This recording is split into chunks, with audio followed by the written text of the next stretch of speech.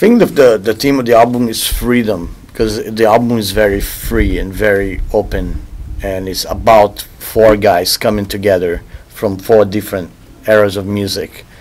I come from an old background of death metal, thrash metal. I have my career in Sepultura, Soulfly, Nailbomb, Cavalera, Conspiracy.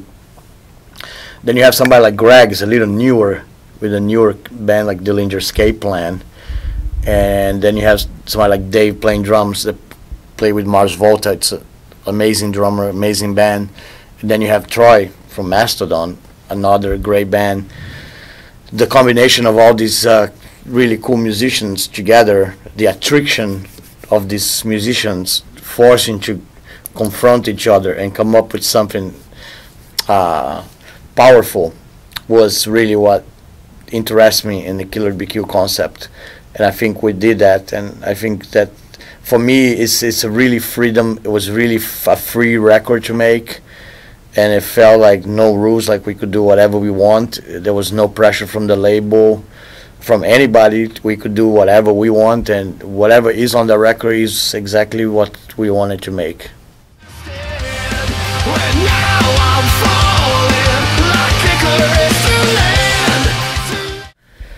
Metal is gonna grow and grow and grow. It doesn't die, which is the beauty of it. It refuses to die, and that's what I love about it. It's like cockroaches, you know. Does not die. Metal does not die ever.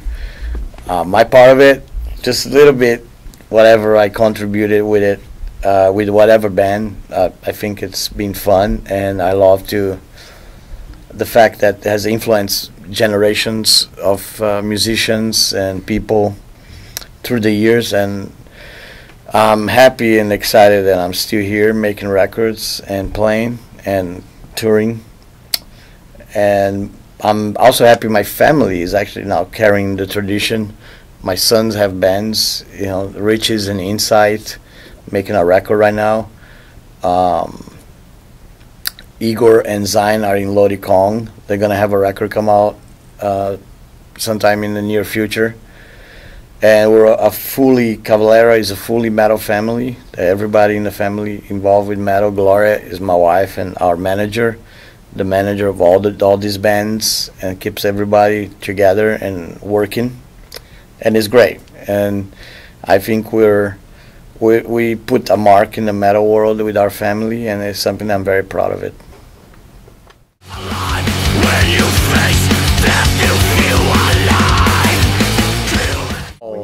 That was Juan Montoya from Torch and Monstro.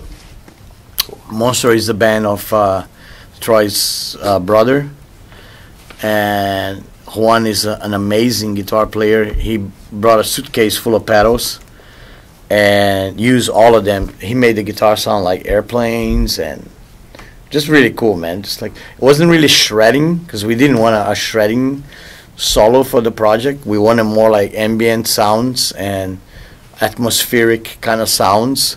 So I really like what Juan did on a lot of songs, especially Forbidden Fire. I love what he did on that song. Sounds very like U2.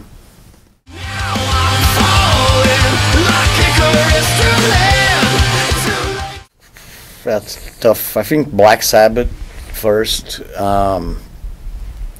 Motorhead.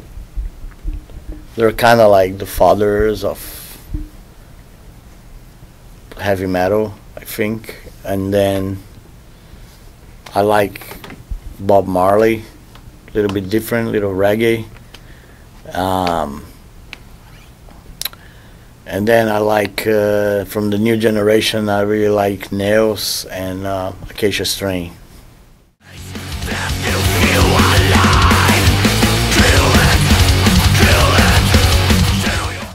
Well, me and Greg did a demo first that was 15 songs. We spent a week in Phoenix when we first created Killer Be Kill.